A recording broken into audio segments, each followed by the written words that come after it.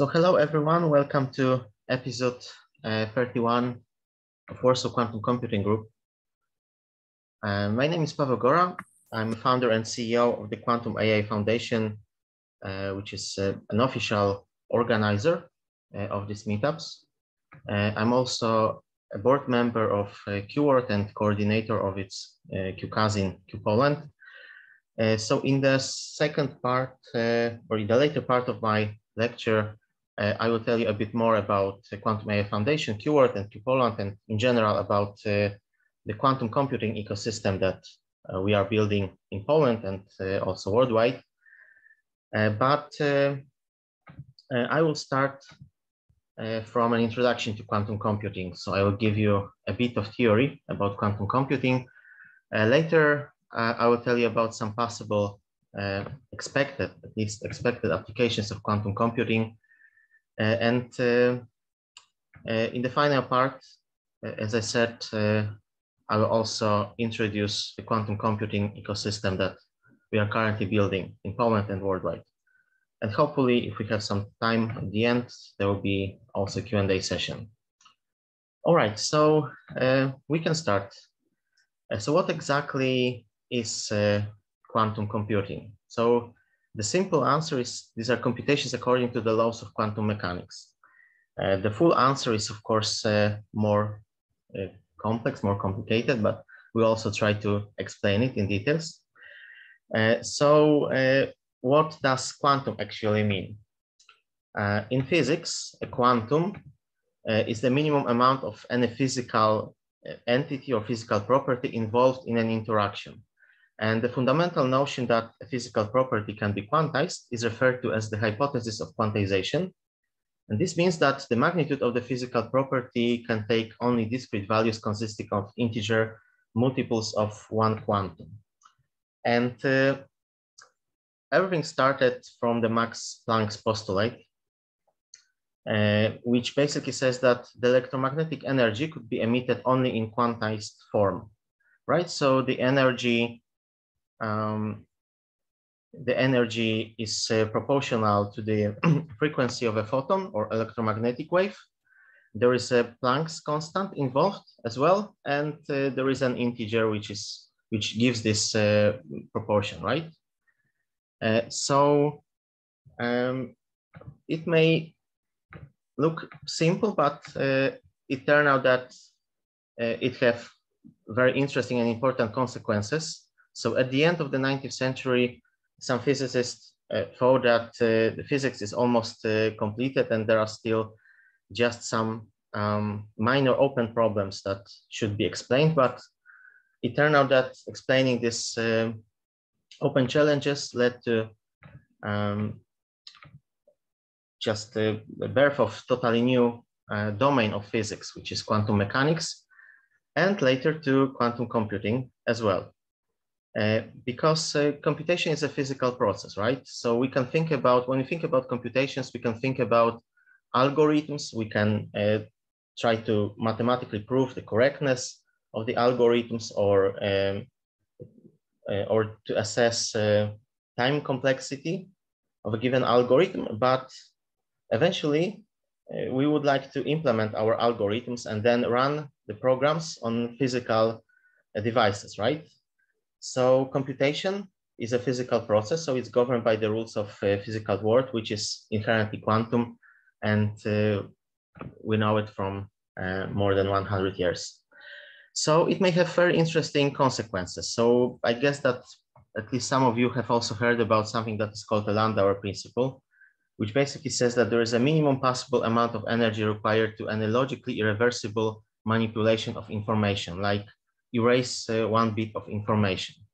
And this minimum amount of energy is proportional to the temperature of the environment. And this time there is a Boltzmann's constant involved, right? So we know that we cannot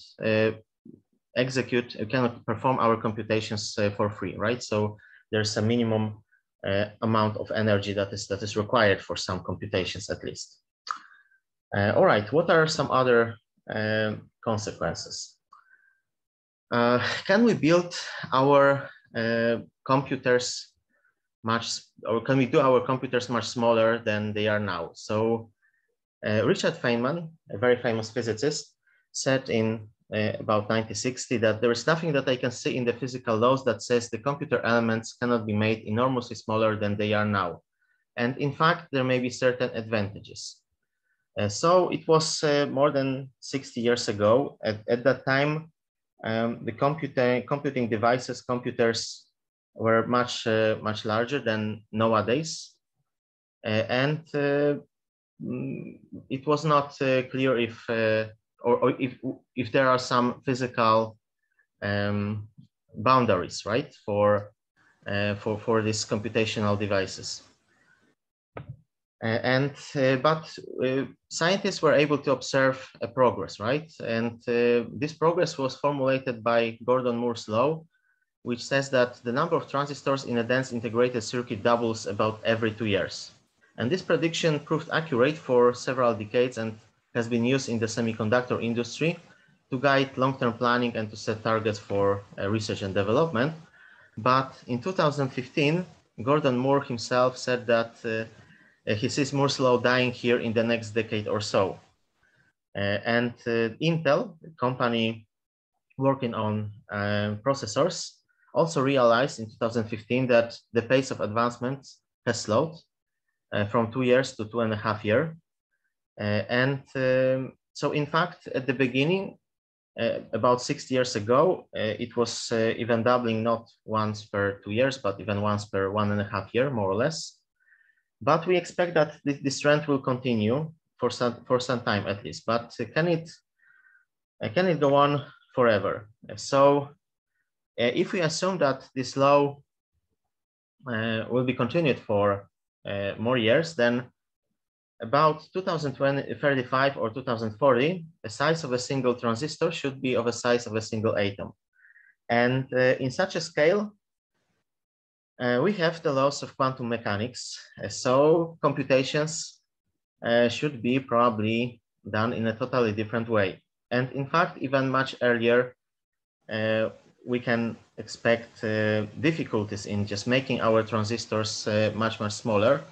In fact, even already it's a challenge for companies working on processors to just accelerating the speed of computations or making the integrated circuits even more dense. So it's already a challenge. Okay, so but anyway, can we reach such a scale? Can we reach a scale in which just a single atom may serve as a transistor? The same physicist, Richard Feynman, in 1983 said that now we can in principle make a computing device in which the numbers are represented by a row of atoms with each atom in either of the two states. That's our input. The Hamiltonian starts Hamiltonianizing the wave function. The ones move around, the zeros move around, and finally, along a particular bunch of atoms, ones and zeros occur that represent the answer. Nothing could be made smaller, nothing could be more elegant. No losses, no uncertainties, no averaging. But can we do it? That's the question. So since now we have a lecture titled Introduction to Quantum Computing, then probably you can expect, and I guess that you already know, that there are already some quantum processors developed. So here you can see the Bristlecone, which is one of the Google's quantum processors. And on the right is a cartoon of this device where each X represents a qubit with nearest neighbor connectivity. So this is just an example because currently there are many other companies working on quantum processors. So I will tell about it later in the second part of my lecture.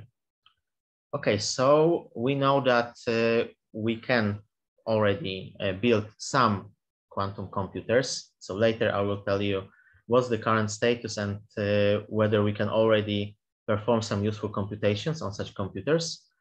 But what exactly the quantum computer is and what's the difference between quantum computer and a classical computer? So in case of classical computers, as you probably know, we have bits and classical gates. So the classical gates like AND, OR, NOT, But in case of quantum computers, we have qubits and quantum gates. So what's the difference? So in case of classical computers, a bit may have a state which is an element from the set 0, 1. So from mathematical perspective, it's something relatively simple. But in case of qubits, in case of quantum computers, state of a qubit may be in a superposition of states 0 and 1. And what is this superposition? So mathematically, it can be a unitary vector of the two-dimensional Hilbert space over complex numbers. So it's already sounds complicated and difficult, for sure, much more complex than in case of a bit, right? Because we have some vectors, we have a two-dimensional Hilbert space over complex numbers. So sounds complicated, but soon I will tell you how we can think about qubits and states of qubits. There are some other differences. So in case of classical computers, state is determined. So we can know exactly whether the state of a bit is 0 or 1, and the state can be changed from 0 to 1 and vice versa. For example, we can use classical gates to change the states of bits. But in case of quantum computers, we have this superposition. So to get values 0 or 1, we should do a measurement which breaks the superposition. So when a qubit is in a superposition of states 0 and 1, there is just a probability of getting 0 or 1 after the measurement. And this probability depends on the state of a qubit, which is the unitary vector of this two-dimensional Hilbert space. And our quantum gates may modify qubits and modify its probability of getting 0 or 1 after the measurement. Okay, so how can we think about superposition? So we have these pure states 0 and 1, which can be considered as an orthonormal base of a quantum system. So that's why we have two-dimensional space, in fact. So 0 and 1 can be represented as an orthonormal base, as two vectors being base of a quantum system, and A and B are complex numbers. But it cannot be arbitrary complex numbers, because the state of a qubit should be a unitary vector in this two-dimensional space. So the squares of the amplitudes of these complex numbers should sum up to 1, right? The squares of these amplitudes are just probabilities of getting 0 or 1 in a measurement. So that's why sum should be equal to 1. All right, so what we can do with such a representation? If we multiply if we multiply our quantum state by a unitary vector, in fact, we doesn't change the quantum state. We doesn't change the probability of getting 0 and 1. And for each complex number, there is another complex number, such that when we multiply this complex number by that complex number, we get a real value. So it's not only complex number, but it's a real value. So we can also represent each quantum state in such a form that here we have a real number, which should be from the interval, from a range from -1 to 1, because anyway, our sum of the amplitude should be equal to 1, right? So it cannot be greater than 1. And if it's from the range -1 to 1, then it's cosinus of some angle, right? And at the same time, we can also represent the second complex number in such a form. And this is just a requirement for the sum of the amplitudes equal to 1. So instead of having two complex numbers, we can also think about having two angles, in fact. And therefore there is a correspondence between states or quantum states and points on a sphere that is called a Bloch sphere, right? So when we have points on a Bloch sphere, then each such point can be just determined by two angles which determine our quantum state. So in classical computers, our bits can be 0 or 1, or the state of a bit can be 0 and 1 or 1, and these are just antipodic points on a Bloch sphere. But in case of quantum computers, the qubit state can be any point on the Bloch sphere, actually, right? And when we apply some quantum gates, we can just do some operations on this sphere, and some points on the sphere can be just transferred to some other points. So we'll see soon how to do it. There are some questions on our chat. There's a question about recording. Yes, this event is recorded, so there will be video uploaded to our YouTube channel. All right, so that's why we also sometimes say that quantum computing is a journey on a Bloch sphere. Because when we apply quantum gates, then some points on our Bloch sphere are transformed to some other points. So what are possible transformations? These are some notable examples of quantum gates that can transform our Bloch sphere.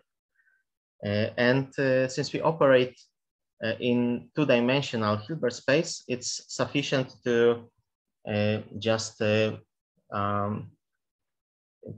determine or specify how our base vectors, our vectors that are our orthonormal base, so 0 or 1, are transformed. So for example, in case of the Hadamard's gate, 0 and 1 are transformed to a combination of pure state 0 and 1, such that the probability of obtaining 0 or 1 after the measurement is the same. So it's equal to just 1/2. There's another gate, is Pauli X gate. It's a quantum correspondence to classical NOT gate, right? Because the state, pure state 0 is transformed to pure state 1, and state 1 is transformed to 0. Similarly, there are Pauli Y and Z gates. And I will later explain why we call them X, Y, and Z.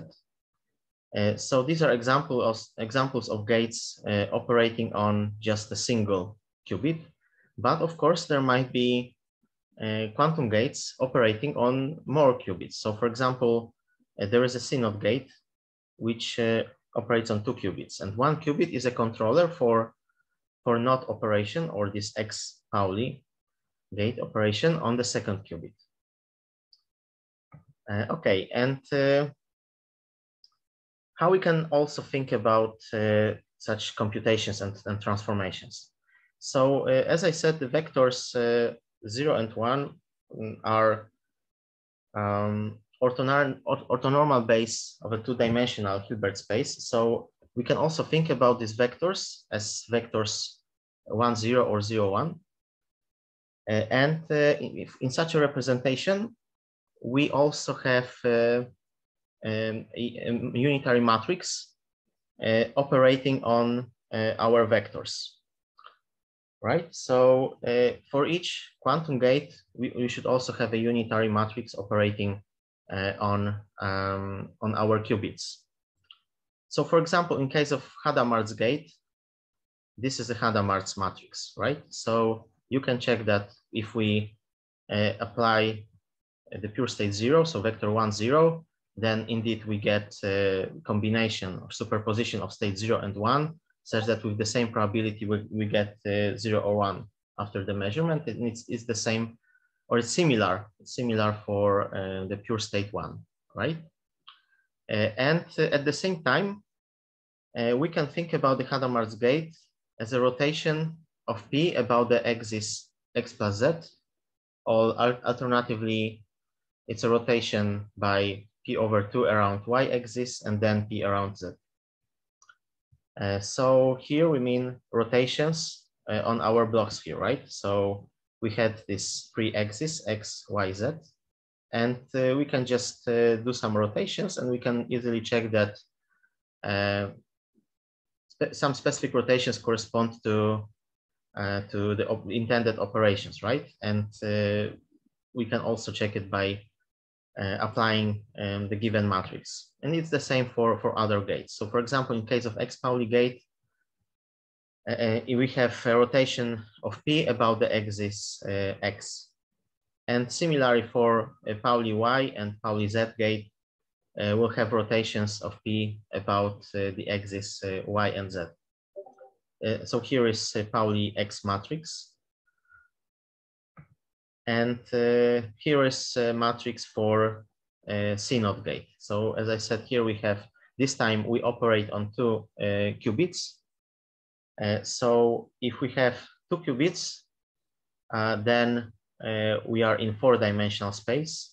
So, and in general, if we have a quantum system composed of n qubits, then in fact we are in 2 to the power of n dimensional space. So if we have this 4-dimensional space, then we can also identify our vectors, our orthonormal base as such base vectors, and then define. So then the corresponding matrix defines our operation, right? So here in the case of C0 gate, we have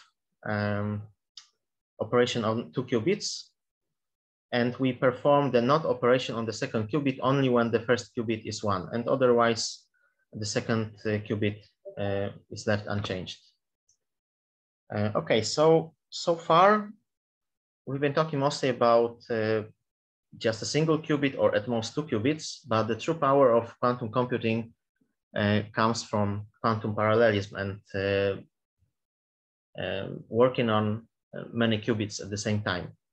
So if we have n qubits, then we can prepare a superposition of 2 to the power of n numbers.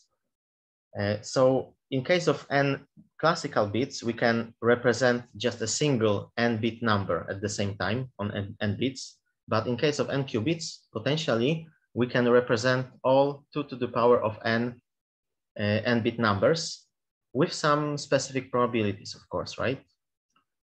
And then when we apply a given quantum system, so a system composed of some quantum gates, then in fact we apply it to all these possible states at the same time. And now the whole idea of quantum computations in such a gate-based approach is to build quantum circuits doing the computations that we want. So at the end, in most of the cases, we would like to get some specific results with a specific probability, right? So, and how to do it, of course, may of course depend on a specific task. So I will later also tell you about some possible applications. And about also a bit different approach for quantum computing that is called quantum annealing or adiabatic quantum computing, because it's a bit different paradigm for quantum computations. But let's see an example of a quantum circuit. It's still relatively simple, but I will show you what we can potentially do and how we can perform some computations. So here in this quantum circuit, we have 8 qubits numbered from 0 to 7.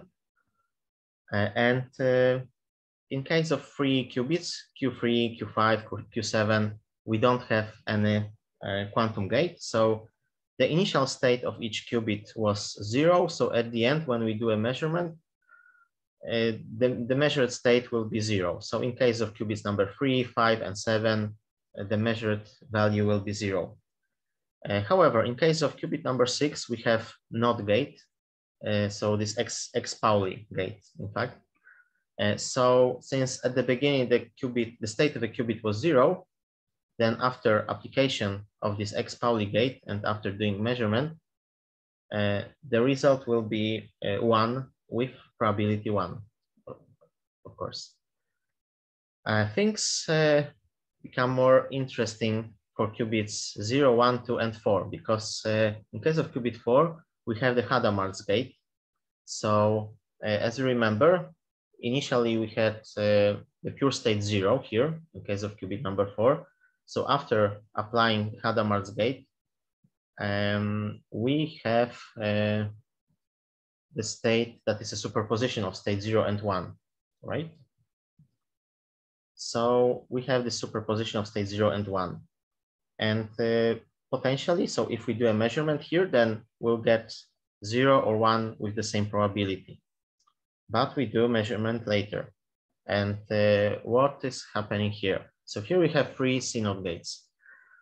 So these CNOT gates make our some of our qubits entangled. So for example, this is CNOT gate, and if the value of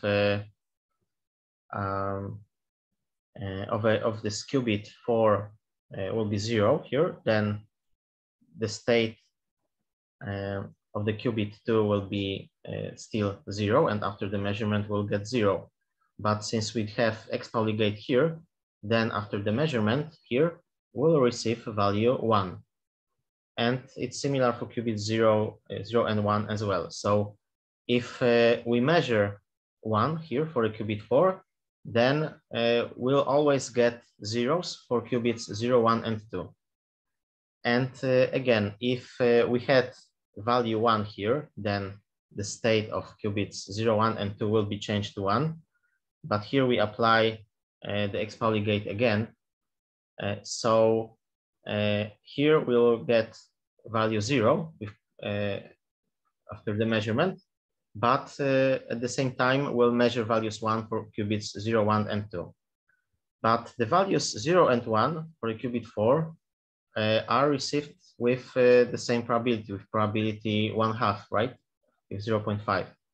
So with the probability 1/2, we'll get values 0, 1, 0, 0, 0, 1, 1, 1.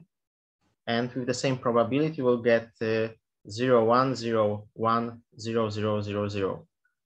So these are these 2 possible outcomes of the measurements are just 2 8-bit representations, which in the ASCII code correspond to letters P and G, which are my initials in this case.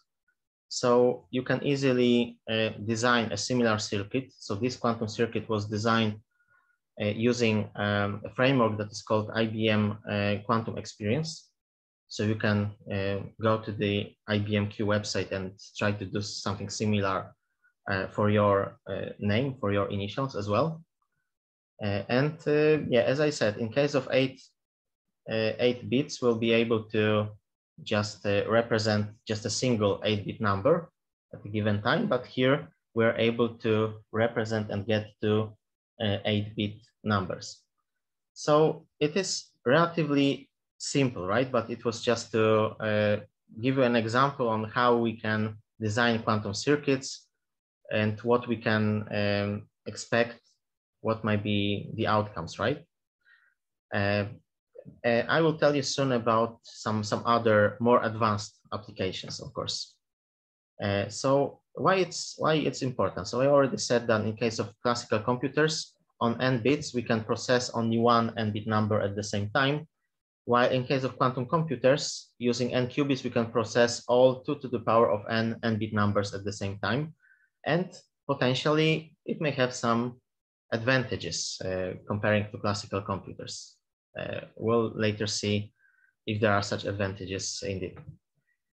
What are the other differences? So in case of classical computers, results are deterministic, in fact. So randomness is usually a pseudo-randomness. So we just have generators of random numbers.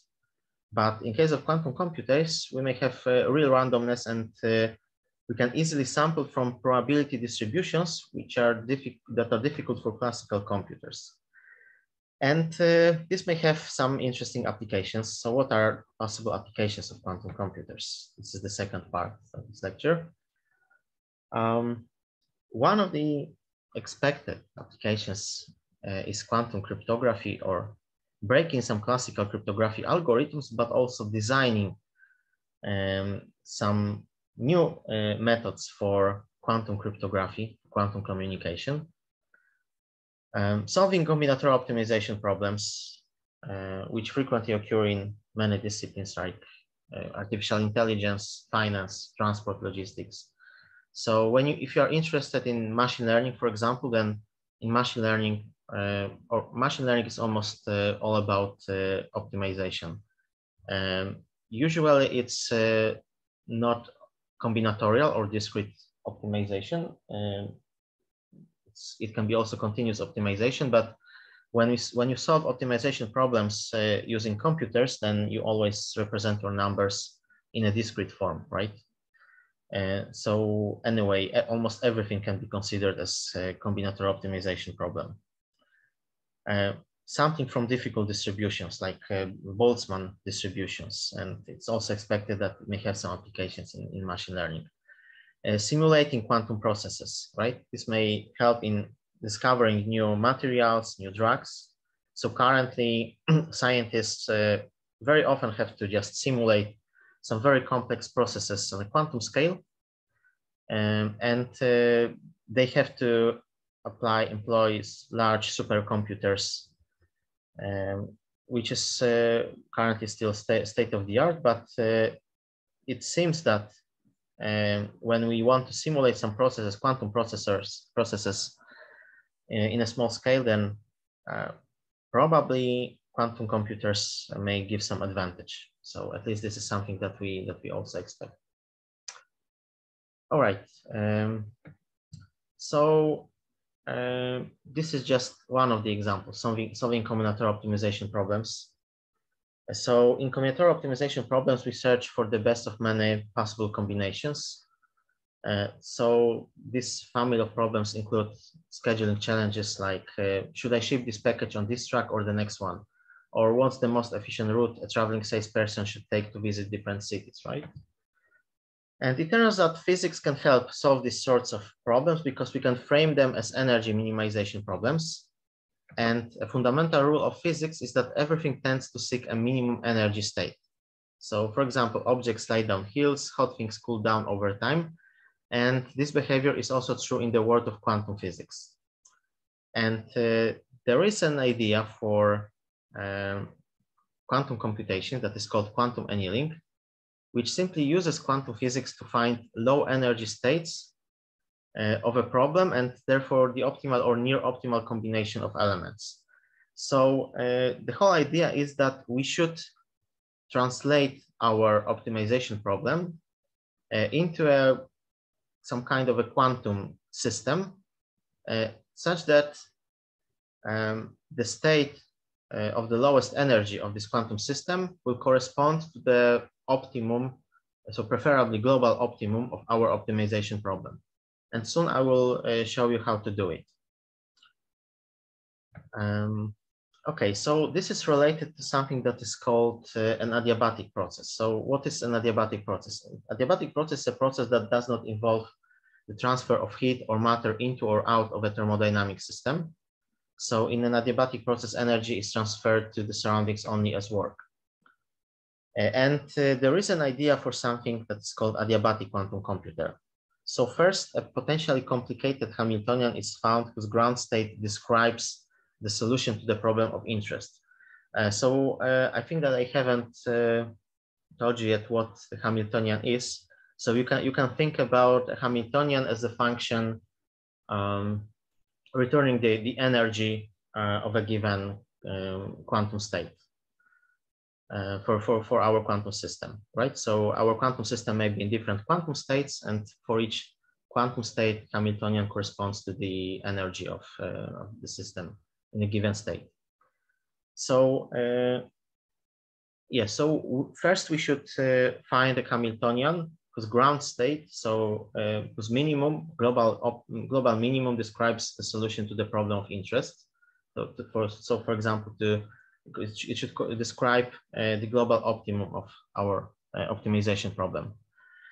And then a system with a simple Hamiltonian is prepared. So for example, it can be just the basic quantum system after applying the Hadamard's gate to all qubits.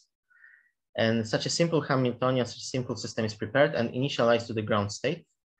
And finally, the simple Hamiltonian is adiabatically evolved to the desired complicated Hamiltonian. So adiabatically evolved means that according to the adiabatic process, so without transfer of heat or matter into or out of the thermodynamic system. So at the end, the state of the system describes the solution to the problem. So the idea is that if we have adiabatic computations, there's something that is called the adiabatic theorem, which says that if we evolve our system adiabatically, then we will stay, or the system will stay in the ground state, right? So when we are able to prepare, so after preparation of our quantum system in such a way that the system was in the ground state, when we evolve the system in such a way that we modify our Hamiltonian toward this complicated Hamiltonian corresponding to our optimization problem, then if we do it in an adiabatic way, then we should stay in the ground state. So at the end, we'll be able to get the global minimum, right, of our optimization problem. So at least that's the idea and that's the hope. But in practice, it's complicated because it's, first of all, it's very difficult to have the process that is really adiabatic. So it's almost impossible. So this is one thing. Another thing is that we should also perform such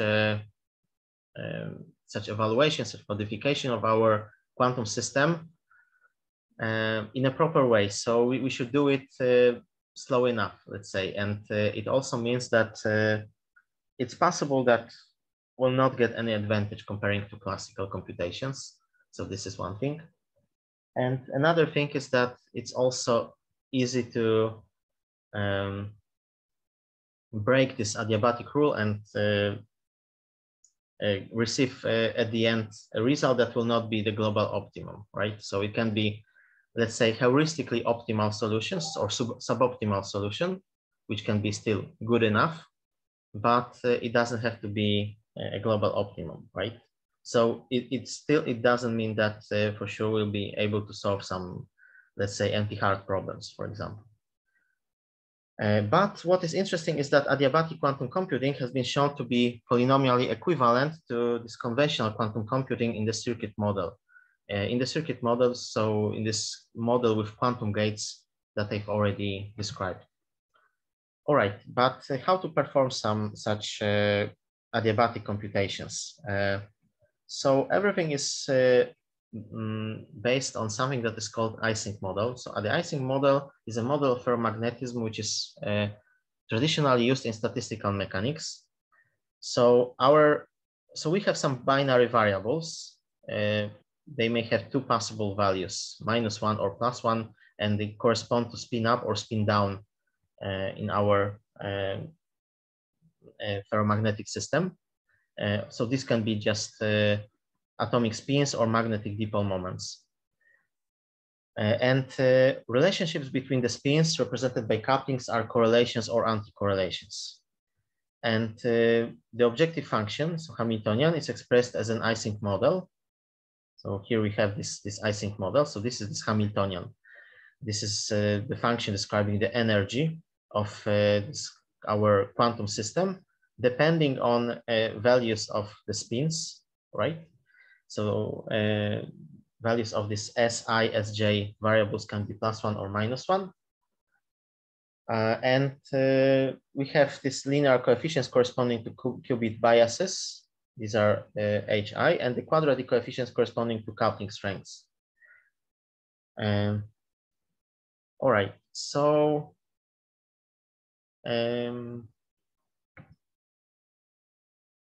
also, we have something in mathematics, we have something that is called quadratic unconstrained binary optimization, which is just some kind of an optimization problem. So again, we have binary variables, which can be true or false. So this time the states correspond to values 1 and 0. And again, we have some parameters. We have some coefficients here, right? And our goal in this optimization problem is to find such an assignment of for these binary variables xi, xj, that would minimize the value of our objective function, right? So in order to just define this Hamiltonian on the Kubo formulation, we need the parameters Q. So we need an upper diagonal matrix. And so yeah, there is also a matrix representation here of this Kubo formulation. Yeah, so basically that's the idea. Now the whole idea between quantum annealing is that when we have our optimization problem, we should find this Kubo formulation, Kubo representation of our optimization problem. And soon I will just present an example showing how to do it.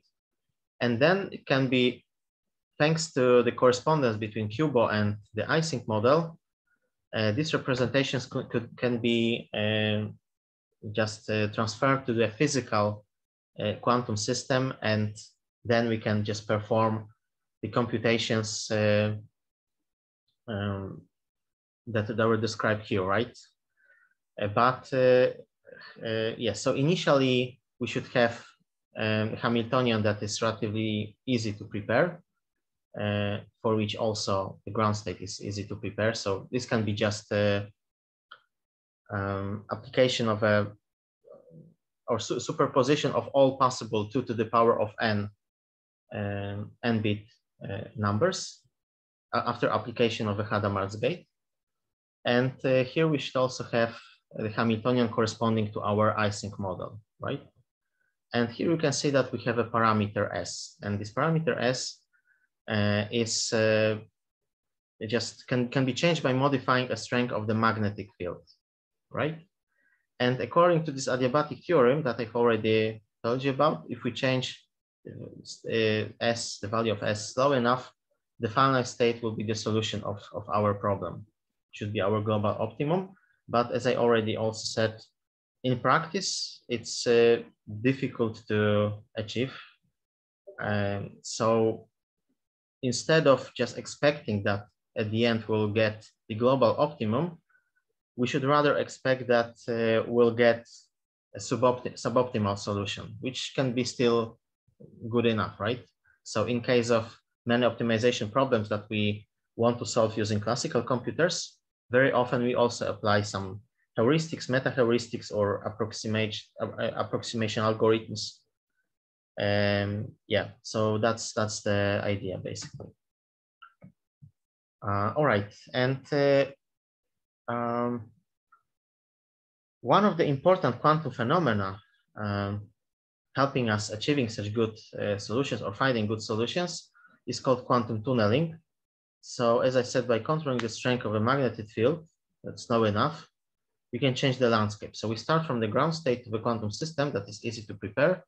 And thanks to quantum tunneling, we end up in a minimum of a quantum state corresponding to our problem. Right, so thanks to this quantum tunneling process, when we modify the landscape of our Hamiltonian by modifying the strength of a magnetic field, we can also, in theory at least, we can ensure that our quantum system will can go from one quantum state to another quantum state for which the Hamiltonian will have a lower value. And there is a link to the nice explanation prepared by D-Wave. D-Wave is a company from Canada developing such quantum annealing machines. And there might be some interesting applications of this approach. So it's not science fiction anymore, because even a few years ago, Volkswagen, together with D-Wave, conducted interesting experiments in order to optimize routes of a fleet of taxis in Beijing. This research was published and described in a paper, Traffic Flow Optimization Using a Quantum Annealer. You can just open a link if you are interested and read it. It's relatively short. So first they built a road network, and they had some routes from real GPS data. This was the data set called T-Drive. It's data set of routes of taxis in Beijing. These were routes from the city center to the airport in Beijing. And for each car, for each taxi, the scientists added 2 possible routes between source and destination. Right, so beside the original routes, there were just 2 other options for each car. So each car had in total 3 possible options. And it was also assumed that cars may share road segments. It was also assumed that the travel time is proportional to the function, in fact, to the square of a number of cars on a route. So it's a simplification, but thanks to such a simplification, they were able to just construct and design a very nice and elegant Cubo formulation. And now the goal was to minimize the total travel time. All right, so how can we do it? So let's introduce some binary variables. So the variable Qij indicates whether car I takes route J. So it can be 0 or 1, right? And we know that each car should take exactly 1 route. So that's why we need to introduce such a condition, right? So this is our constraint. When we sum these variables for each car, this sum should be equal to 1. Okay, so this is our constraint. And of course, it should be true for all cars, for all vehicles. Also, let's assume that BS is a set of these binary variables that are associated with routes that share street segment S. And now, according to the assumption that we did here, so that the travel time is proportional to the square of a number of cars on a route, we have the function describing our cost, or cost for a route or for a road segment S, right? So the cost for a road segment S is just the sum of all cars passing given road segment to the power of 2, right? And now when we just calculate the aggregated cost for all road segments in our road network graph, then we have the total cost that we would like to minimize. So that's our objective function. But at the same time, so if we only focus on minimizing this cost function, then we can easily see that the solution is just assigning value 0 to all our binary variables, right? But at the same time, we want this condition to be fulfilled, right, for each vehicle. So that's why we have to add a constraint. So we add a constraint. And if this constraint is satisfied, so if this sum is 0, then we have only the cost, and this is what we want to minimize. But if it's not satisfied, then this value should be so large that it cannot be considered as a solution for our optimization problem. So the value of a parameter lambda should be set set in such a way that even if the value of this sum is equal to 1, then it cannot be an optimal solution for our optimization problem. So this value should be relatively high. Okay, but when we set this value, we can easily see that it is a Kubo formulation, right? Because we have some binary variables, and all these binary variables are in the power at most 2. So it's a good Kubo formulation that can be solved using quantum annealing by just translating our Kubo formulation to the Ising model and to our quantum annealing machine, right? And therefore, it can be solved using quantum annealing on D-Wave's machine. And in this case, the scientists conducted experiments on D-Wave 2x quantum processing unit.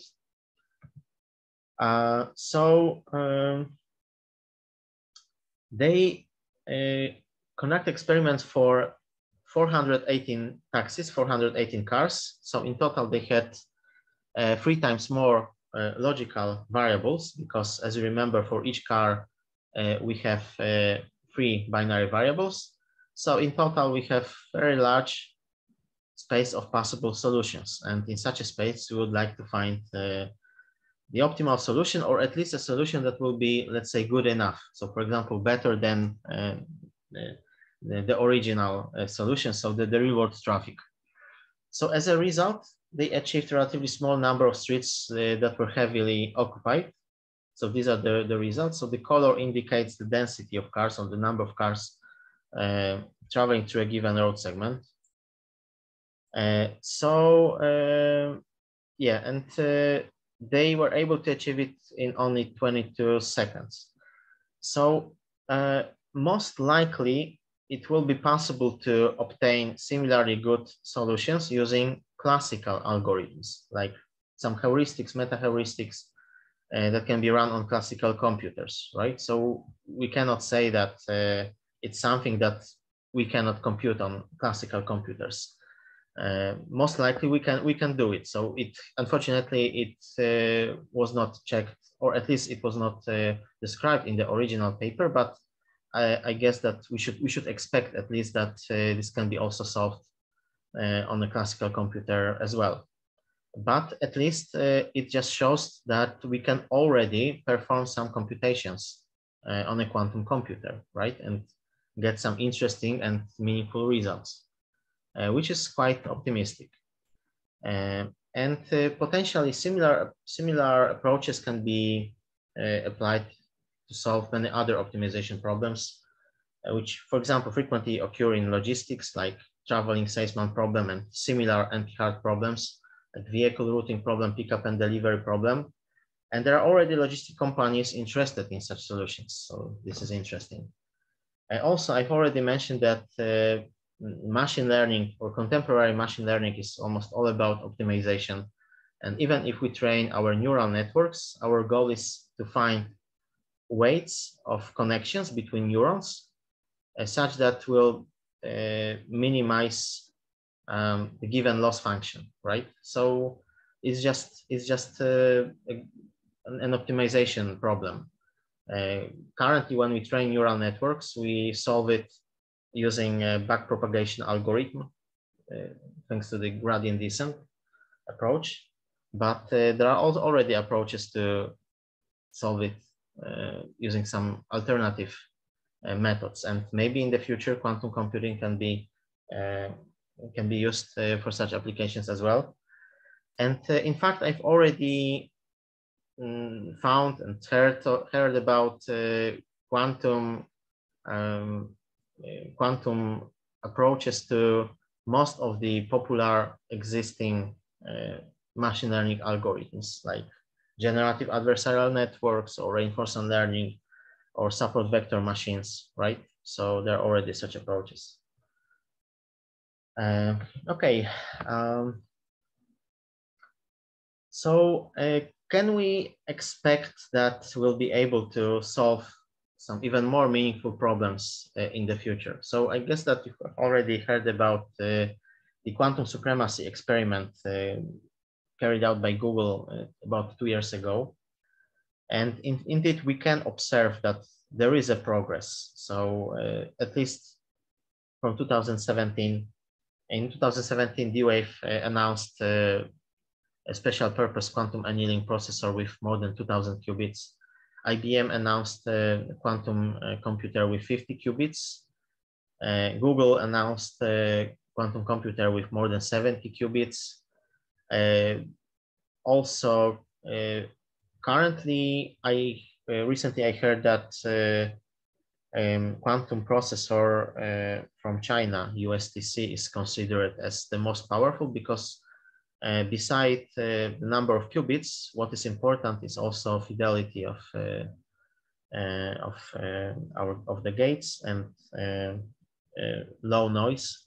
And in case of this Chinese quantum computer, it was on quite a good level. Similarly, as in case of IonQ's quantum computer, which has 32 qubits, but with relatively low gate errors, which is very positive. And in fact, there are several approaches to build quantum computers. I will also tell later about it. So, for example, we can build superconducting quantum processors or quantum processors based on ion traps. And I think that these two approaches currently dominate the industry of quantum processors. But beside the hardware, we can also observe that there are more and more frameworks, software development kits for just developing quantum computers. So here are just examples of some SDKs with access to quantum processors.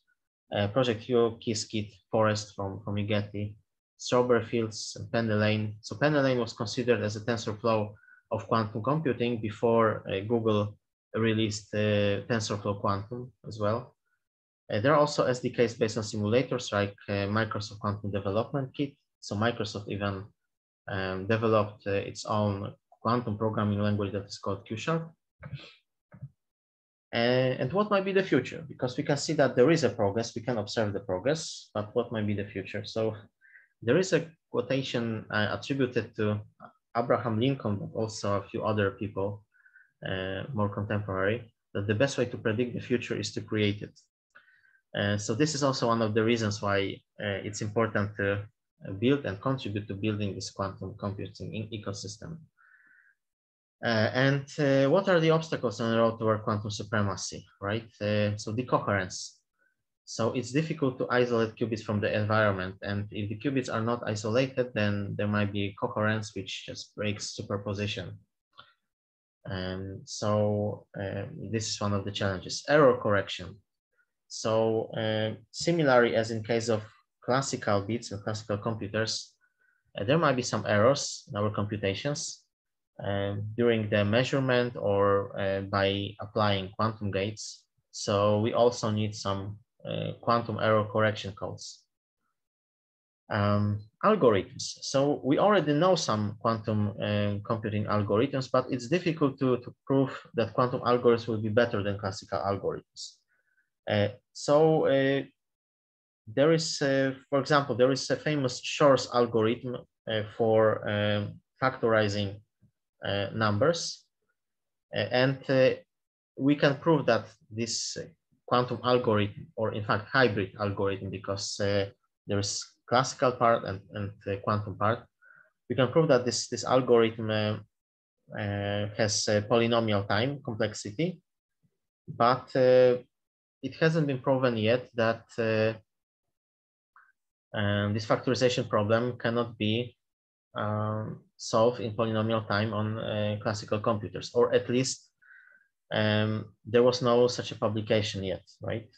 It's generally believed that the factorization problem is difficult, and based on that assumption, some cryptographic protocols are based, but formally it hasn't been proved yet. There is also another example that I will elaborate later, which is a recommendation problem. So it's quite similar case.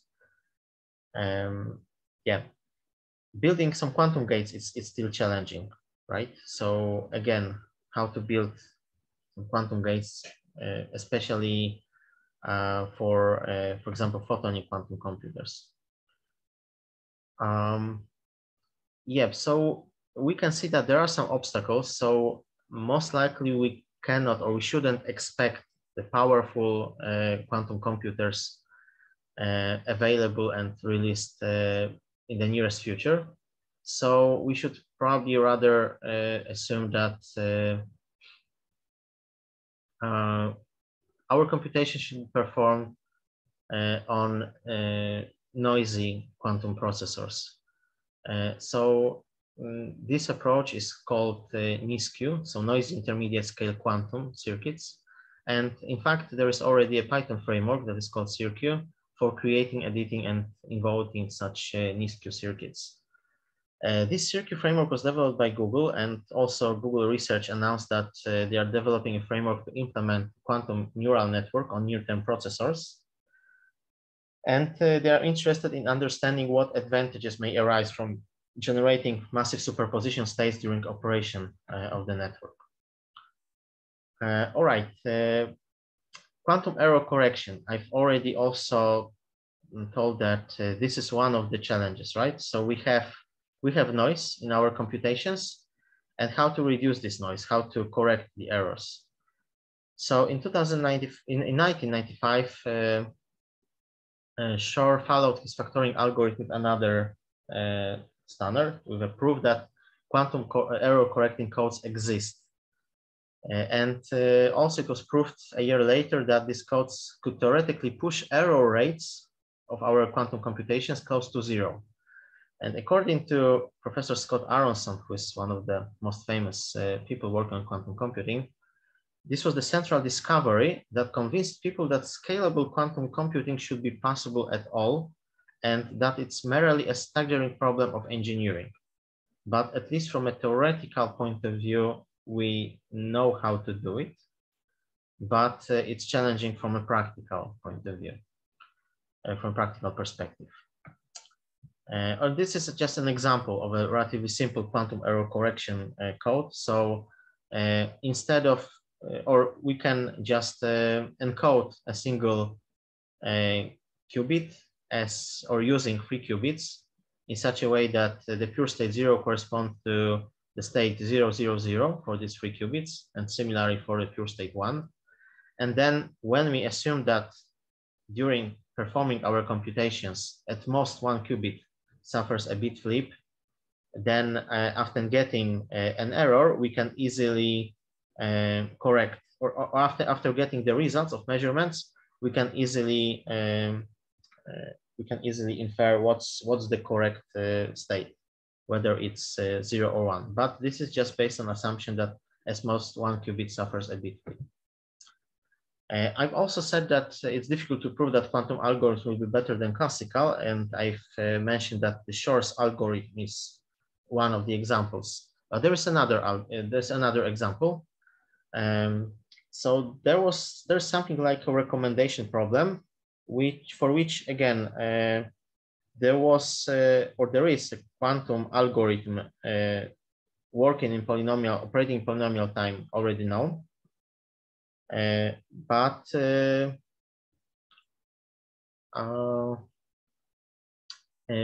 same professor who just told about the staggering problem of engineering, so Professor Scott Aronson, gave this problem to one of his junior students, who had the goal to prove that this problem cannot be solved as fast as on quantum computers. It cannot be solved on classical computers as fast as on quantum computers. But it turned out that this student proved something totally different. So he proved that this problem can be solved on classical computers in polynomial time as well. It is just an example showing that even if we don't manage to just achieve a significant quantum supremacy, we can expect that we may achieve some breakthrough in science, right? So, because this recommendation problem for many years, for maybe even for a few decades, were considered to be difficult for classical computers. But by working on this problem and being inspired by the quantum algorithm, the student was able to develop a classical algorithm that works in polynomial time, which is quite an impressive achievement. All right. I also started talking about different approaches for building quantum computers, right? So there are the ion traps, superconducting qubits. There might be photoning quantum computers. There is this D-Waves machine, which, so currently the largest D-Wave machine has more than 5,000 qubits. There's also idea to build topological quantum computers, and it's investigated by Microsoft, mostly by Microsoft and the Delft University. But as far as I know, such quantum computer doesn't exist yet. So currently it's considered that these two approaches for building quantum computers, so ion traps and superconducting qubits, are the most promising, but I will not be surprised if it will turn out that will achieve even better results with one of the other approaches as well in the future. So it's still an open question what we can do, and it's important to explore different opportunities and different avenues. And coming back to the software side, these are just some examples of these quantum computing frameworks that are already developed and can be used for developing some quantum software. So here is a PenDelane, and I've mentioned that it was considered as TensorFlow of quantum computing, but later Google released TensorFlow Quantum, which is another library for quantum machine learning.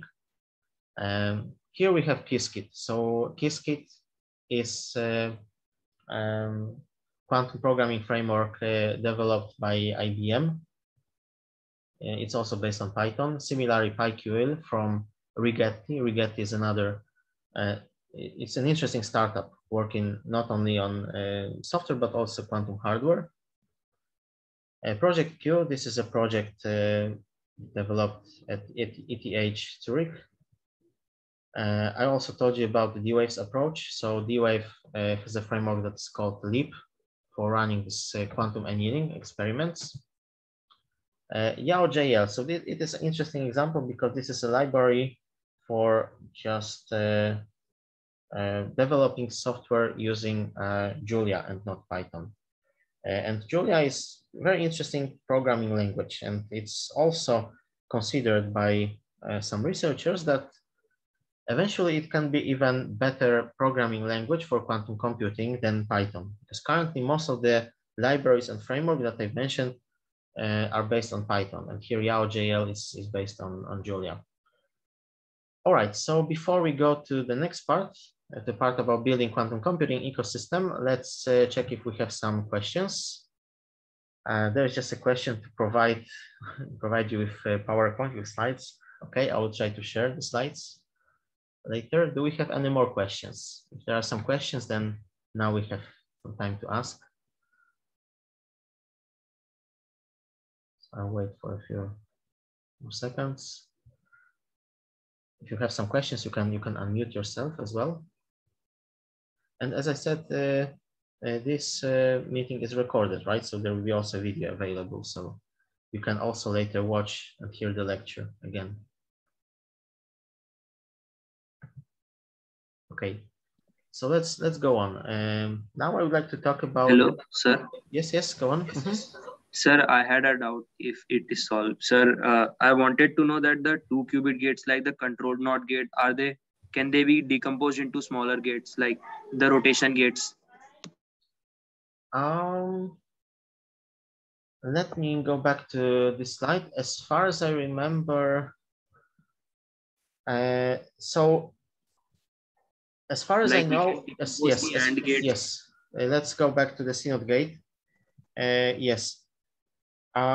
What we know is that any quantum circuit can be simulated to an arbitrary degree of accuracy using a combination of CNOT gates and single qubit rotations. So it's sufficient to have CNOT gate and single qubit rotations, but having only single qubit rotations is not sufficient, because CNOT is necessary to have entanglement, to entangle qubits, right? And yes, sir. Yeah, so that's why having only single qubit rotations is not sufficient. Okay, sir. Thank you. Okay. Do we have any more questions? There's a question whether the recording is available. Yes, go on. Mm-hmm. Sir, I wanted to ask that do we need an specially designed machinery or basically hardware for the quantum computers, or we can accommodate in the already existing ones? So of course we need dedicated devices, right? So we need these quantum processors, and there are several approaches to build quantum processors, right? There are approaches to do it based on ion traps, superconducting qubits, D-Waves machine, is quantum annealing approach. So there are at least several different approaches to do it, but we need to have a dedicated quantum device. So it is also possible to simulate quantum computers on a classical computer, but it's you can easily see that when we have very large number of qubits. So as I said, on 32 qubits or on n qubits, we should be able to represent 2 to the power of n numbers, right? So you can easily see that for large number of qubits like 30 or 40, it might be even difficult to just represent all the numbers in memory of your computer, right? So that's why, so this might be also one of the reasons of the quantum advantage, that potentially when we have, let's say, 100 qubits, then we'll be able to run computations that will not be possible on classical computers. There is a question: the complexity increases when working with the group university of gates. I'm not sure if I understand correctly your question.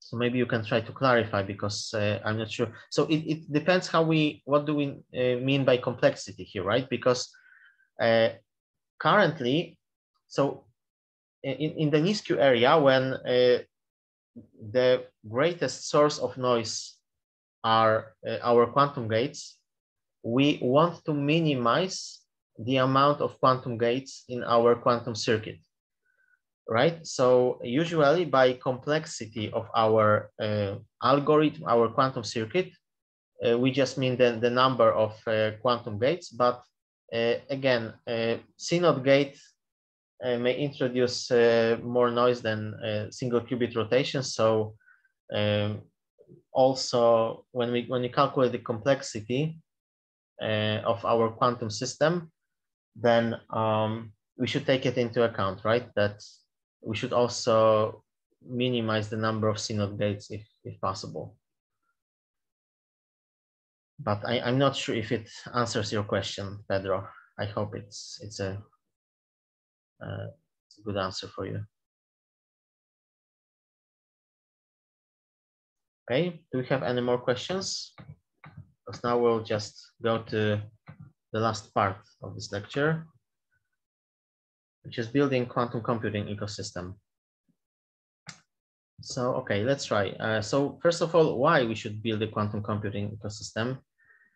So there are some obstacles on the road toward quantum supremacy. So first of all, we need quantum competencies, right? So we need education in quantum computing. This is also one of the reasons why we organize such meetups like Warsaw Quantum Computing Group. We need to develop quantum technology, right? So I also told you that contemporary quantum computers can already perform such computations, but we still cannot do some experiments that will give an advantage comparing to classical computers. One of the reasons also is that the current classical computers are already very powerful and well developed, because we are developing classical computers for more than 70 years, right? So it's quite a lot of time. And in case of quantum computing, this domain is relatively young, right? So for sure, there are still many things that we don't know, and probably will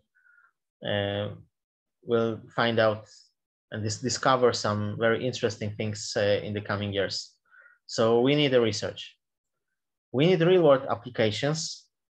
So we need business, and we need funding just to fund education, research, right?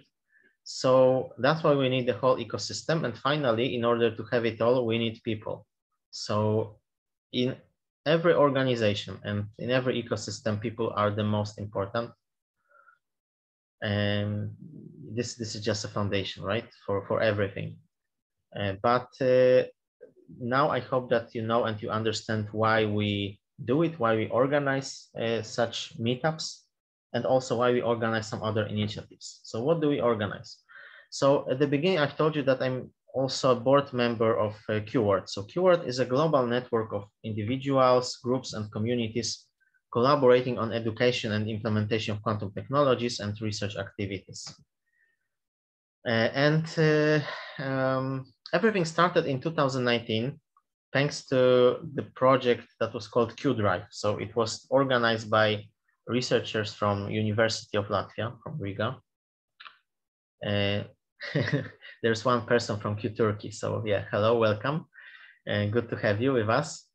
In fact, Q Turkey together with Q Poland was one of the founding countries, right? So there were 5 countries or 5 local groups which decided to organize QWORD, right? So the researchers from University of Riga, from Latvia, visited several universities in several countries in Europe. They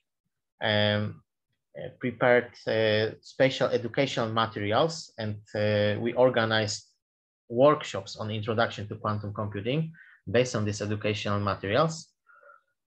And we also discussed how we can collaborate. And for us, it was obvious that it might be very important and very useful, helpful to just collaborate internationally, because at least here in Central and Eastern Europe, we are not, or our innovation ecosystem is not as developed as, let's say, in the United States or in China, in the United Kingdom, or in Western Europe. So if we want to be competitive, and we need to collaborate, so it will be much easier for us. So this was one of the reasons why we decided to organize and establish something like QWORD. So currently, QWORD has almost 20 member states, and we also have a formal association that is called QWORD Association, that is registered in Estonia. So I've mentioned that everything started from the workshop on introduction to quantum programming. So this workshop is based on materials, training materials that are called bronze. So these are relatively simple, basic training materials. So this is just an introduction to quantum computing. We have already developed more advanced materials that are called silver, and there are even more advanced materials called gold under development, right? So far we organized almost 70 workshops. Currently we have the workshop number 68 ongoing in Spain, and soon Spain will join us. We also organize hackathons. So this is just a website of a hackathon organized by Q Turkey. So greetings to people from Q Turkey. I know there's at least one more person from Turkey with us, so welcome. We also have our public repository for developing and sharing our educational projects, code, and similar materials. It's open to individuals and groups, and we also want to make it open. We want to develop free and open access educational materials. So basically, we want to democratize this quantum computing domain so that everyone will have more or less equal access to the quantum computing technology, or at least the knowledge about quantum computing. So this is also one of the goals of the QWORD. We also promote equality, diversity, and inclusion. So that's why there is a dedicated project called Q Women. So our women from the member countries also organize workshops or events to educate girls interested in quantum computing technologies. We also organize dedicated workshops for juniors, for high school students, because the general training materials that we have might be a bit too difficult for high school students. So we also try to adjust them to make them more accessible for young people. Q University. So recently we've released our first massive open online course on quantum computing. And eventually we would like to have the whole study programs and also training training professional lecturers at different universities. So maybe in, let's say, 5-10 years from now, we'll have this special quantum computing studies, after which students could receive bachelor or master degrees, right, in quantum computing, let's say. So this is just an idea. We'll see how it will develop, but this is one of the directions of developing these educational materials as well. It's currently in initialization phase. We also train new mentors, because in order to organize such workshops and lectures, we need people, we need competent people. So that's why we also organize training for mentors. We have such trainings more or less once per year. Currently, during the pandemic situation, of course, these trainings are online only.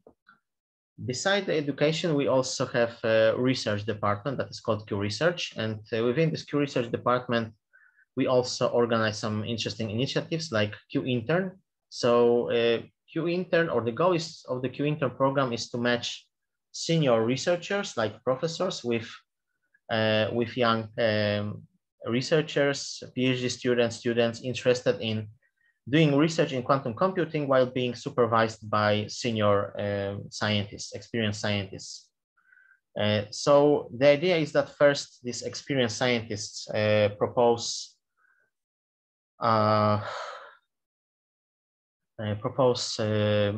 some research topics for students, and then students can apply to work during the summer, during, let's say, usually about 8 weeks in July and August, to work on a selected project and being supervised by the senior researcher. And this year we had the second edition of the Q Intern program. Yes, oh, we have one of my interns, because I was also one of the supervisors this year in the Q Intern program. It turned out to be a very successful initiative. So for sure, we'll be organizing similar events in the future. The next one will be most likely next year. But in the Q Research department, we also have study groups. So people interested in similar research areas can also meet once per, let's say, few weeks and study some research papers on quantum computing. I've said that currently we have already 18 Q cousins, but we are working on entangling even more. So by the end of this year, we'll have already more than 20 Q cousins. And if you are interested in QWORD, we invite you to join, to follow our website, to our Facebook and Twitter profiles, to join our community Discord. We also have an internal mailing list. Depending on in which country you are, there are also local groups. So for example, in Poland, we have this Q Poland group. So you can also see a list of current members of Q Poland. And if you are interested, also feel free to contact us, follow our Facebook, Twitter, LinkedIn profiles, join our community Slack. And when we organize some events like Warsaw Quantum Computing Group meetups or bronze workshops, formally we do it by Quantum, or it's done by Quantum AI Foundation, which is a charity organization aiming to support development and collaboration in science and new technologies, especially artificial intelligence and quantum computing, but also other fields of mathematics and computer science. So we organize Warsaw Quantum Computing Group meetups, Poland workshops, hackathons, contests. I'm a founder and chairperson of this foundation. And Warsaw Quantum Computing Group meetup is our first initiative, right? So it's a meetup for quantum computing enthusiasts in Warsaw, but currently, since we organize these meetups online, then of course it's open for people from all over the world. And the goal is to facilitate education and research collaboration of people interested in quantum computing, building quantum computing awareness and community of quantum computing specialists. So each meeting consists of a lecture given by quantum computing specialists, and some of the lectures are followed by an after party when quantum computing enthusiasts can interact and exchange their ideas. So it was before the pandemic, of course. Initially, the meetings were organized in several locations in Poland, but from the beginning of the pandemic crisis, these meetings are remote only. We record our lectures and then make them available on our YouTube channel, and hopefully this lecture will be also available there, so you can easily find our channel on YouTube and follow it. We started in 2018 in November 2018 to commemorate 100th anniversary of regaining independence by Poland. And the lecture, Introduction to Quantum Computing, was then given by Professor Rafał Dymkowicz-Dobrzański from Faculty of Physics from the University of Warsaw. And we have meetings more or less once per month during the academic year, so from October to June or July. If you are interested in our meetups, follow our profiles. You can join our mailing list, follow our website, YouTube channel. So you are invited, of course.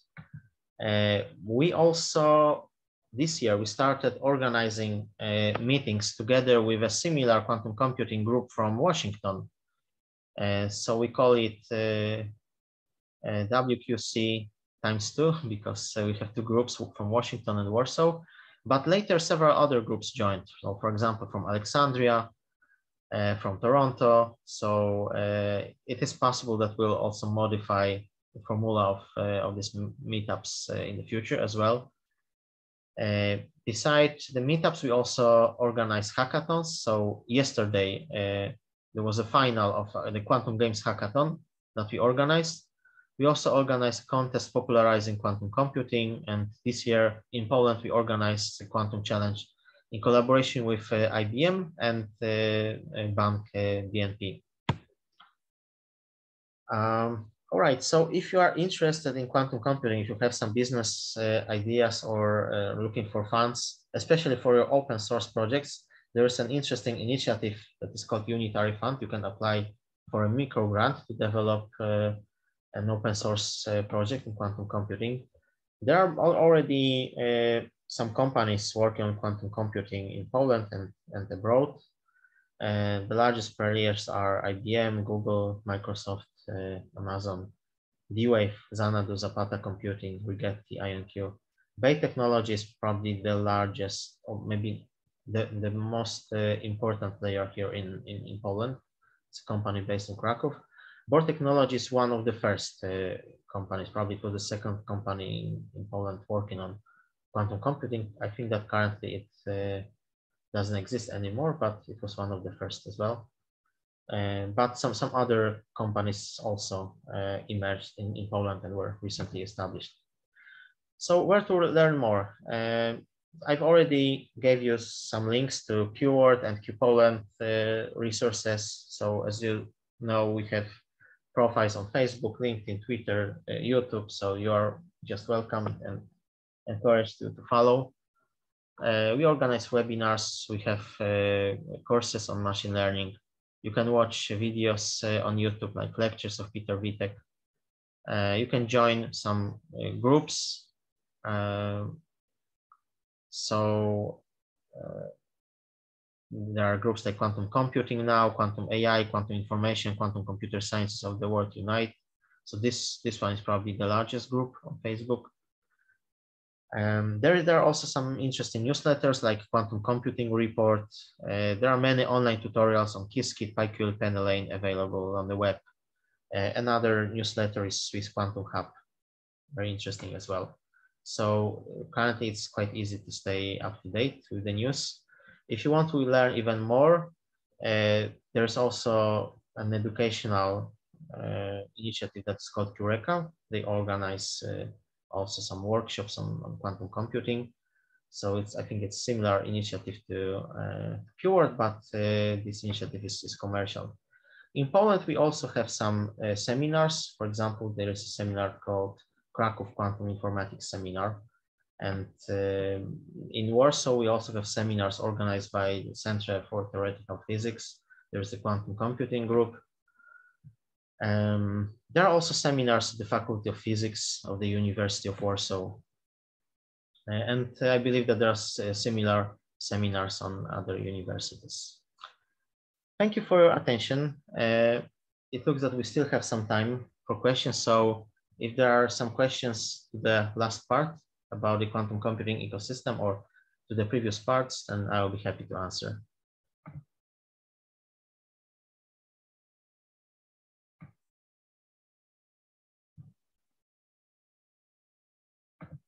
I don't see more questions now. Just thanks. Thank you. So maybe just to let you know, the next Warsaw Quantum Computing meetup will be probably organized at the end of October or beginning of November. It's not confirmed yet, but if you decide to follow our channels, then you'll stay up to date and we'll let you know. One person would like to ask a question in Polish. Fryderyk, it's fine. Możesz zapytać. Dziękuję bardzo. Chciałem się spytać o taką rzecz. Jako student Wydziału Matematyki, Informatyki i Mechaniki w tym roku, oprócz skończenia pierwszego roku matematyki, zaczynam informatykę. Czy są jakieś przedmioty na wydziale, które konkretnie mógłbym wziąć polecał Pan, żebym wziął na przyszłych latach, jakbym chciał się interesować właśnie quantum computingiem? Z tego, co kojarzę, chyba nie ma jeszcze takich przedmiotów na uniwersytecie. Wiem, że chyba był jakiś jeden przedmiot, mogę spróbować poszukać i potem podesłać może Panu informację. Mógł być przedmiot, gdzie były jakieś elementy informatyki kwantowej, ale to nie był taki przedmiot, gdzie wyraźnie była informatyka kwantowa. Także jeśli chodzi tutaj o rekomendacje, tutaj taką edukację, to na ten moment no mamy te nasze warsztaty, które organizujemy jako Q Poland i przede wszystkim tutaj raczej bym te nasze źródła polecał. I would translate it to English. There was a question from a student on the University of Warsaw if there are already some courses at the University of Warsaw on quantum computing that they recommend. And I told that there is one class, at least one course, in which there are some elements of quantum computing. I will check it and send information later. But there are, as far as I know, there are probably not such dedicated courses yet. And I rather recommend attending the workshops that we organize as a Quantum AI Foundation. But it is possible that there will be such classes as well. So I can say that I heard that there are such plans for the future. I'm not sure if it will happen even this year, but I can tell that there are some such initial plans at least. Okay. Are there any more questions? Actually, Paweł, I have if you have time. So, first of all, I am a bachelor's degree in engineering. So, in this field, most of the cases I have searched about the master programs and the most upper educational programs like PhD, for example. In my field, most of the master programs actually, in their admission requirements, they say you need to take the basic quantum mechanics. These kind of lectures from your school or, the courses, or you have to provide, you have a qualification for you already know these quantum mechanics. But in my case, I do not have these lectures. but you know, there's a lot of options to learn these quantum mechanics or kind of etc. in the lectures, basically in the YouTube or you know the internet. There's exercises.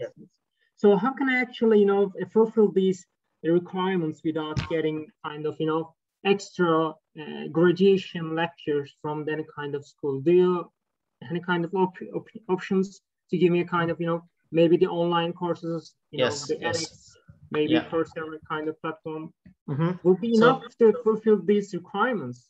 Yeah. So you know for this I would recommend this introductory workshop that is called Bronze. You can check the website or the subpage on the Keywords website. So these are, so there is a GitLab repository with training materials prepared using Qiskit library. So this library developed by IBM. And also you will find that there are some, let's say, preliminary requirements to just start doing this course. So there are some notebooks with the basics of mathematics and Python, for example. But the quantum, so in fact, in quantum computing, you really don't need to understand quantum mechanics that much in order to just write some quantum code. And that can be later executed on quantum processors, quantum devices. So of course, it's good to know, but the necessary basics are so not that let's say advanced, I would say, right? So you can easily, so the much more important is software engineering, and so just background in quantum or in computer science in general, and understanding of some also basic mathematics like linear algebra and probability. So I would say that these are the necessary basics, and you really don't need to understand quantum mechanics fully. So here in this slide, in this lecture, I tried to give you some information about quantum mechanics as well, just to let you understand everything better. But in fact, as far as I know, you don't need to understand the quantum mechanics in order to just write quantum code, so quantum programs. You don't need to fully understand quantum mechanics, let's say. So the necessary basics are really simple, I would say. But if you are looking for the requirements regarding mathematics and for example Python, then you can find them in this GitLab repository. And also I really recommend all the other resources. So even on the website of our Quantum AI Foundation, we also have a website with resources. I can see that I didn't give the link here, but when you go to the website of the Quantum AI Foundation, let me just check it. Yes, qaif.org, you will find something like resources, and there are also many useful links to some educational materials. Thank you, Paweł. And I have another question. So do you think there's a kind of, requirements for the, having a master or a PhD degree in the working for this place? The bachelor degree is enough to work in this field, right? Yes. We don't have to go from more advanced level than this. So yes, in general, I would say that no degree is necessary. So everything depends on your skills and your knowledge. But as I said, we also organize some workshops for even high school students. So for people who even haven't started studies yet, right? So this basic math and basic programming skills that are necessary are really not that difficult. So if you want to understand everything in details, then the theory is difficult and it may require studies. But if you are interested only in, let's say, applying and writing some quantum computing algorithms, then in my opinion, you even don't need any studies. Right. So the math and the computer science background is necessary to learn new things, or the things that are required are really relatively simple, and it should be achievable by best high school students. Maybe not all high school students, but at least for the best high school students. Yeah, thank you. I understand the situation. I got all answers to my 4 questions. So thank you. Thank you for the presentation for today. Okay, great. Thanks. Thank you. Sir? Yes, yes. Sir, this last link, how can we access this? Can you please put this in chat box, the quantum challenge one? The quantum challenge, the link, or? The link, sir. Okay. Let me just check if I can do it now. Let me maybe just I copy it. Maybe like this.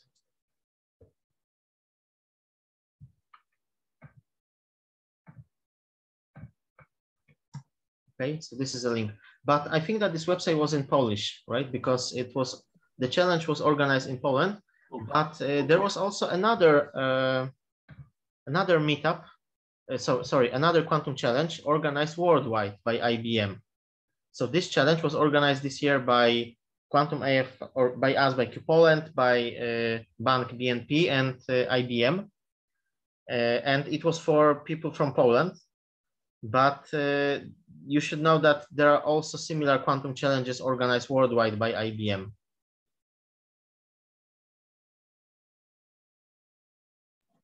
Yes, right. Sir. IBM, once we participate, I thought this is something new. So, okay. All right. Is there anything else? There's a question about providing slides. I will try to do it as well and send you a link. I will have one question to you, because I was also asked to get a feedback from participants. So I will prepare a Google form and send it to you by email. So I kindly ask you to fill in the form that later I will send by email, and also give a feedback. How did you like this lecture? What did you learn comparing to what you know before this lecture? Whether it was useful, and so on. So this is just my request. So if you liked this lecture, then I kindly ask you to fill in the form and share your experience, your impression. So that may be very helpful for us for some, let's say, formal reasons. Yeah, I think that's all. So I will send you. I have email addresses of all registered people, so I will later send a video recording, and I will also try to share my slides so that you will be able to just access all the links here, follow our Facebook, LinkedIn, Twitter, YouTube profiles. All right, thank you. Thanks, Fazli. So if there are no more questions, I will stop recording now and stop sharing as well.